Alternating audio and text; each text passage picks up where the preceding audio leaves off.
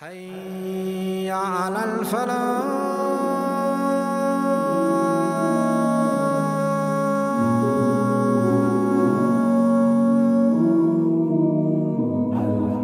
Brothers and sisters, alhamdulillah, we have with us Surah Qalam. So many benefits, so many different points of wisdom. So ikhwati, this is a surah that contains the very early revelation to the Prophet ﷺ and commanding him to be of those people that are the most upright. The beautiful thing about the surah is that it is about akhlaq and character. And this surah deals with, first of all, about the upright character of Rasulullah ﷺ, and that the Prophet is not mad, and that he is, by Allah's blessings and mercy, he is upon the highest and exalted character. Then it moves on to talking about the opposite of the character of the Prophet ﷺ, which is the character of the Quraysh, how their kufr and their disgraceful attitude towards Allah subhanahu wa ta'ala and His Messenger was exemplified in the way that they behaved with each other, and how their mannerism, their behavior, their attitudes, their habits were so poor. They used to swear about anything. They would withhold their money when people wanted a little bit. They would not give their wealth to the poor and needy and orphans. They would not feed anyone. They would be so bad, they wouldn't just insult behind someone's back, they would actually insult in someone's face. So this is how the Quraysh were. Surah al-qalam is a surah that was revealed, as some of the scholars have mentioned in a narration from Ibn Abbas radiallahu anhu, mentioned by al-Wahidi in his Tafseer. Surah al-qalam was the second surah to be revealed. The scholars have differences whether the whole surah was revealed in Makkah or not. Majority of the scholars say the first 18 verses or first 16 verses were revealed in Makkah, and then the remaining of the verses, surah, was revealed in Medina. Bismillahir Rahmanir Rahim. In the name of Allah, the most merciful to all creation, Ar-Rahim, meaning specifically merciful to human beings. Noon, the strongest opinion, as Ibn Kathir rahimahullah states, is that the words which are incomprehensible, like these letters, do not mean anything but the Qur'an. So you will find the very next ayah right after it is something referring back to the Qur'an. وَالْقَلَمِ وَمَا يَسْطُرُونَ. And I swear by the pen and that which writes down. Which pen? The pen which is the first pen that was created by Allah subhanahu wa ta'ala, that wrote down the Lawh al-Mahfuz. What is the Lawh al-Mahfuz? It is a book that is with Allah subhanahu wa ta'ala that contains every single thing that will be there until the day of judgment. So the Qur'an is the uncreated word of Allah. It was written down even before the words were revealed for a particular situation. Ma anta bi ni'mati rabbika bi majnoon. You are not, O Muhammad sallallahu alaihi wasallam, by the blessings of your Lord, bi majnoon. You are not a madman by the blessings of your Lord, O Muhammad sallallahu alaihi wasallam. And this is important because initially when Jibreel came to Rasulullah sallallahu alaihi wasallam and hugged him in the cave, he thought he was becoming mad. Isn't that right? Because he went to Khadija radiallahu anha and said, Zammiluni, Zammiluni, cover me up, I think I'm becoming mad. And so Allah subhanahu wa ta'ala, remember, this surah was his very second surah. Allah says, no, you are not by the blessings of Allah subhanahu wa ta'ala a madman. وَإِنَّ لَكَ لَأَجْرًا غَيْرَ مَمْنُونَ. And for you, O Muhammad sallallahu alayhi wa sallam, is ajran, a huge reward, غَيْرَ مَمْنُونَ, never ending. It means, غَيْرَ مَمْنُونَ meaning limitless. غَيْرَ مَمْنُونَ means never ending, meaning it continuously flows. The Prophet sallallahu alayhi wa sallam has a reward that is never ending. How does the Prophet have a reward never ending? Well, first of all, he guided us to Islam. So therefore, he is the first person to have started the Sunnah, which is all of the acts of Islam. So therefore, everyone who does whatever he does, the Prophet gets a reward. And because of the difficulty the Prophet will go through, he said in the authentic narration on his deathbed, which was reported in the Sunan of al-Bukhari, he said, Wallahi, I feel double the pain than anyone on this dunya. وَإِنَّكَ لَعَلَى خُلُقٍ عَظِيمٍ. And verily, O Muhammad sallallahu alaihi wasallam, you are upon exalted character. In one authentic narration, it is reported that Aisha radiallahu ta'ala anha said that Rasulullah sallallahu alaihi wasallam never ever heard anyone from his family or his guests or anyone on the street asking him from anything except that he said labbaik, meaning I hear you, I'm coming. He never ever said no to anyone. He went ahead and he did it straight away. Another characteristic that Allah subhanahu wa ta'ala loved, as Aisha radiallahu anha explained, another authentic narration from her in Tabarani and others, is that Aisha radiallahu anha said that Prophet sallallahu alaihi wasallam was always the one who gave back more whenever someone did something good to him. On top of that, the Prophet ﷺ was always honorable to his guests. On top of that, he never ever wronged anyone. If someone wronged him, he always did good back to them, or he forgave them. In another authentic hadith, he said, "Shall I not tell you that which is more rewarding in the eyes of Allah than fasting all day and praying all night in my masjid in i'tikaf?" And the people said, "Yes, Ya Rasulullah." He said, "Have good manners. فَسَتُبُصِرُ وَيُبْصِرُونَ." They will see, O Muhammad sallallahu alaihi wasallam, and you will see. What will they see and you will see? When? On the day of judgment. بِأَيِّكُمُ الْمَفْتُونَ. Who amongst you is the one who has fitna? So the scholars of the Tafseer said, on the day of judgment, O Muhammad, it will become clear who. Is it you? And at the time of death, it will become clear who is the one who is a real shaitan in this dunya. Is it you who is the shaitan lying against Allah? Or is it them? They are the ones who are shayateen that lie against Allah and stop everything good.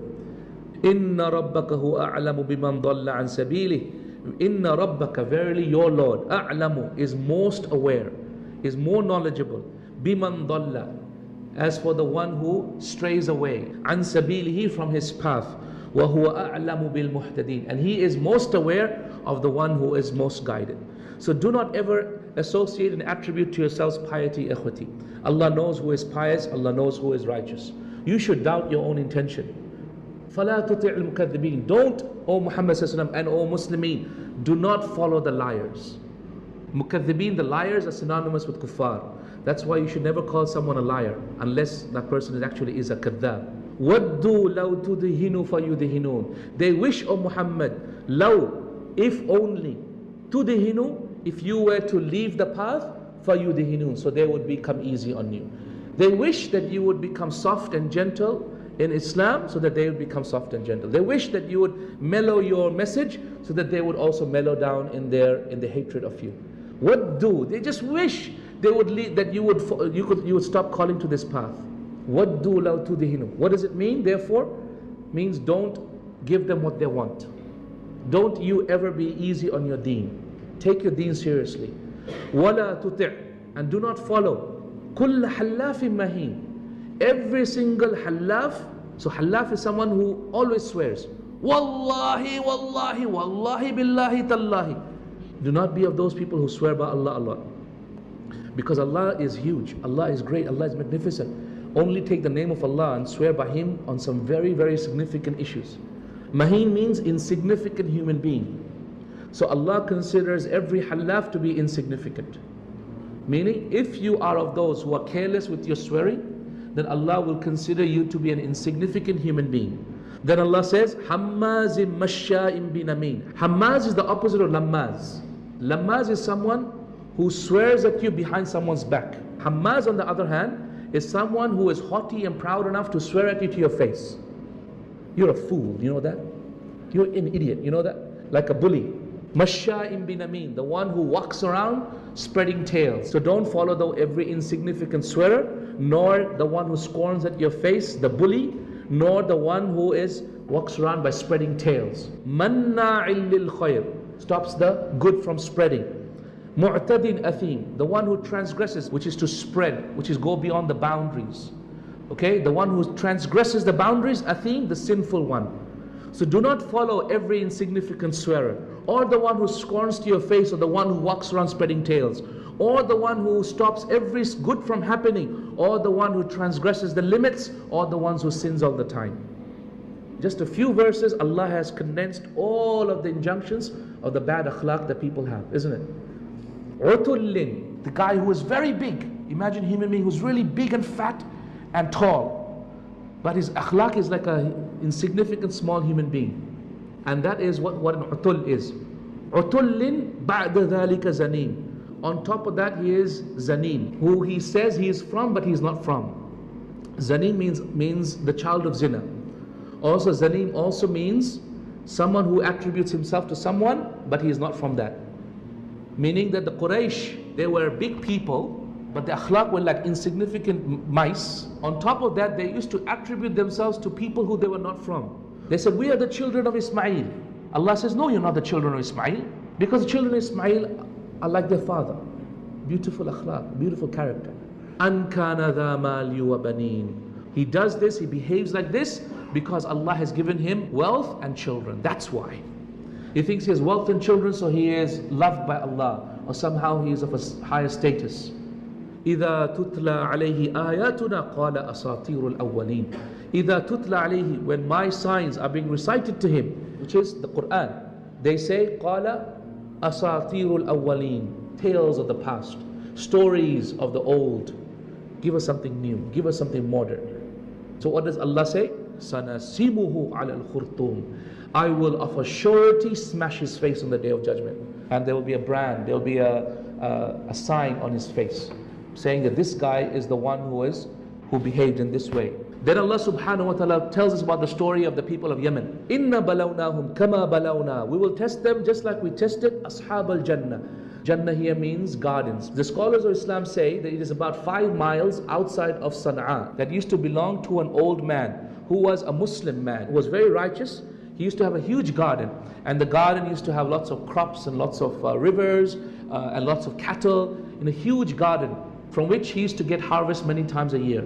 And then he used to divide up the harvest between those people who were working on the crops and the poor people in the town, and the rest for his family. Then he passed away. When he passed away, the inheritance went to his children. And when the inheritance went to the children said, no, we can't give charity anymore. إِذْ أَقْسَمُوا, when they swore to themselves, لَا يَسْرِمُنَّهَا مُصْبِحِينَ, meaning they swore to each other, I swear what we're going to do is tomorrow we're not going to give to the poor people, we're going to go musbihin, meaning very early for sabah, and go and cut off all the fruits from the trees, and we're going to gather them all for ourselves, not give any to the poor at all. لَا يَسْرِمُنَّهَا مُصْبِحِينَ. So they swore to themselves, they will go and they will do their harvest in the morning. وَلَا يَسْتَثْنُونَ, meaning, and they did not say inshaAllah. Another meaning of wala yastathnun means, and they did not say, and we will give some to the poor. Meaning they intended in their heart, all the wealth will be for theirs, not for the poor. فَطَافَ عَلَيْهَا طَائِفٌ مِّن رَبِّكَ وَهُمْ نَائِمُونَ. A punishment from Allah. Ta'if meaning something that floats around in the sky. What was the punishment? Allah sent a meteor from the sky and burnt up the whole of the garden. Allah burnt it down. وَهُمْ نَائِمُونَ, whilst they were asleep. فَأَصْبَحَتْ كَالصَّرِيمِ, so it became like total ashes. فَتَنَادَوْا مُصْبِحِينَ, so they woke up in the morning and they called each other musbihin, very early on. أَنِغْدُوا عَلَى حَرْثِكُمْ, let's go quickly and harvest. إِن كُنْتُمْ صَارِمِينَ, quick brothers, where are you? All you brothers, come on, let's go and harvest, if indeed we're going to harvest today or not. فَانْطَلَقُوا, so they went. وَهُمْ يَتَخَافَتُونَ, what does that mean? فَانْطَلَقُوا, so they all went together. يَتَخَافَتُونَ means quietly, not making a single sound, so that no one else in the village knows about it. Allah yadkhulannaha al-yawma alaykum miskin, and they told each other, don't let a single miskin person come to you today. If they went in the morning and they took all their harvest materials and goods with them and they heard the sound, they'd wake up, oh, where are they going? Harvest? Oh, quickly we'll go with them. And so they didn't want that to happen, so they quietly. وَغَدَوْا عَلَى حَرْدٍ قَادِرِينَ, and they went to their hard, meaning their harvest, qadirin, meaning able, capable, meaning they took all their tools with them, all ready and bright and sharp in the morning to go and do the harvest. فَلَمَّا رَأَوْهَا, so when they saw, what did they see? They saw the gardens were all destroyed. فَلَمَّا رَأَوْهَا قَالُوا, they said to them, إِنَّا لَضَالُّونَ, oh no, we're destroyed. So they fell down on the ground, they grabbed their heads on their hands, and they said, oh no, we're destroyed, لَضَالُّونَ. بَلْ نَحْنُ مَحْرُومُونَ, rather we are the ones who have been prevented from the khair. Right? And they started crying and weeping. So, قَالَ أَوْسَطُهُمْ, the best of them said what? قَالَ أَوْسَطُهُمْ أَلَمْ أَقُلْ لَكُمْ, didn't I tell you لَوْلَا تُسَبِّحُونَ, why didn't you thank Allah and praise Allah for this? قَالُوا سُبْحَانَ رَبِّنَا إِنَّا كُنَّا ظَالِمِينَ, just like everyone does. When the fitna strikes you, then you remember Allah. They say, Subhana Rabbina, glory be to Allah, Inna kunna zalimeen, verily we were wrongdoers. فَأَقْبَلَ بَعْضُهُمْ عَلَى بَعْدٍ يَتَلَاوَمُونَ, they turned towards each other instead of blaming themselves. Who did they blame? يَتَلَاوَمُونَ, blaming each other. It's your fault, you made me do it. No, you're the one who said it. They turned towards anger and they try to blame anyone else but themselves. قَالُوا يَا وَيْلَنَا إِنَّا كُنَّا طَاغِينَ, they said, oh woe to us, verily we are the ones who transgressed, because they wanted to keep all their wealth to themselves, not give to the poor at all. عَسَى رَبُّنَا أَن يُبْدِلَنَا خَيْرًا مِنْهَا. It may be that Allah subhanahu wa ta'ala will change the situation to something better. خَيْرًا مِنْهَا, meaning better than this situation. إِنَّا إِلَىٰ رَبِّنَا رَاغِبُونَ. Verily, we are seeking Allah's favor. We turn towards Allah and we turn to His repentance. What did Allah say? كَذَلِكَ الْعَذَابِ. In the same way is the punishment, O human beings. Meaning, be very wary. If you misbehave, and you behave in this way, كَذَلِكَ الْعَذَابِ, in the same way will the punishment of Allah touch you and meet you as well. If you behave in the same way with your wealth, in the same way will punishment touch you. وَلَعَذَابُ الْآخِرَةِ أَكْبَرُ. And know that if you think this punishment, this dunya is severe, then know that the punishment of the akhirah is akbar, is even greater. لَوْ كَانُوا يَعْلَمُونَ. If only they knew. Allahu Akbar. What a story, isn't it? إِنَّ لِلْمُتَّقِينَ عِنْدَ رَبِّهِمْ جَنَّاتِ النَّعِيمِ. So know, O people, verily for those muttaqeen, if you consider yourself muttaqeen, you should ask Allah for death right now. If you cannot ask Allah for death right now, then you know you're not a muttaqeen yet. But the reality is, no one can claim to be a muttaqeen. إِنَّ لِلْمُتَّقِينَ عِنْدَ رَبِّهِمْ جَنَّاتِ النَّعِيمِ. Verily, with the muttaqeen, with their Lord will be the blessed Jannah. أَفَنَجْعَلُ الْمُسْلِمِينَ كَالْمُجْرِمِينَ. Shall we deal with the mujrimeen, those who are sinful transgressors, like the Muslimin? مَا لَكُمْ كَيْفَ تَحْكُمُونَ. What is wrong with you? How do you judge? أَمْ لَكُمْ كِتَابٌ فِيهِ تَدْرُسُونَ. Do you have a book in which you are reading this? إِنَّ لَكُمْ فِيهِ لَمَا تَخَيَّرُونَ. That it is written in that book for you is whatever you ask for, whatever treatment you're asking for, that book says that you will get it with Allah. أَمْ لَكُمْ أَيْمَانٌ عَلَيْنَا بَالِغَةٌ إِلَى يَوْمِ الْقِيَامَةِ إِنَّ لَكُمْ لَمَا تَحْكُمُونَ. Or do you have a promise that is binding upon us, that extends all the way till the day of judgment? إِنَّ لَكُمْ لَمَا تَحْكُمُونَ. That for you is whatever you ask for. سَلْهُمْ أَيُّهُمْ بِذَلِكَ زَعِيمٌ. Ask them, O Muhammad sallallahu alaihi wasallam, who amongst them will witness that they have some promise like this, that Allah will treat us however we want to be treated? أَمْ لَهُمْ شُرَكَاء. Or do they have a partner, meaning another God? فَلْيَأْتُوا بِشُرَكَائِهِمْ إِنْ كَانُوا صَادِقِينَ. So let them come with this partner, this other God, if indeed they're truthful, that this God will give them whatever they ask for. يَوْمَ يُكْشَفُ عَنْ سَاقٍ. So Allah subhanahu wa ta'ala says that on that day when Allah subhanahu wa ta'ala will reveal His shins to the people, وَيُدْعَوْنَ إِلَى السُّجُودِ, and they will be asked to prostrate, فَلَا يَسْتَطِعُونَ. They will not be able to prostrate on that day. Ya ikhwati, number of points of benefit from this verse. Number one, that Allah subhanahu wa ta'ala says that He has a shin. That does not mean that we should think, okay, His shin looks like our shin. خَاشِعَةً أَبْصَارُهُمْ. As a result, their faces will be filled with fear. تَرْحَقُهُمْ ذِلَّةً. And disgrace will cover their bodies. وَقَدْ كَانُوا يُدْعَوْنَ إِلَى السُّجُودِ. They used to be called to prostrate, meaning the adhan was given. They heard the adhan. وَهُمْ سَالِمُونَ. Whilst they were able to, but they did not do so. And that is why the scholars of Islam, Imam Ahmed rahimahullah says, anyone who misses one prayer intentionally, then he has become a disbeliever. فَذَرْنِي وَمَنْ يُكَذِّبُ بِهَذَا الْحَدِيثِ. So leave me alone, O Muhammad sallallahu alaihi wasallam, with those people who disbelieve in this hadith. سَنَسْتَدْرِجُهُمْ مِنْ حَيْثُ لَا يَعْلَمُونَ. We will overtake them and punish them from where they never ever knew. وَأُمْلِي لَهُمْ. And it will be recited to him when that punishment comes. إِنَّ كَيْدِي مَتِينٌ. Indeed, my plan is mateen, is very strong. It will be enacted and it will overtake all those people who do not listen to me. أَمْ تَسْأَلُهُمْ أَجْرًا. So what is wrong with them, O people? Are you asking them for some ajr? Are you asking them for some money? فَهُمْ مِنْ مَغْرَمٍ. And because of the heaviness of the debt, فَهُمْ مُثْقَلُونَ. They are unable to pay. Teaching Islam should be for free. Shouldn't be asking money for it. If you're asking for money, it must be for an explicit reason.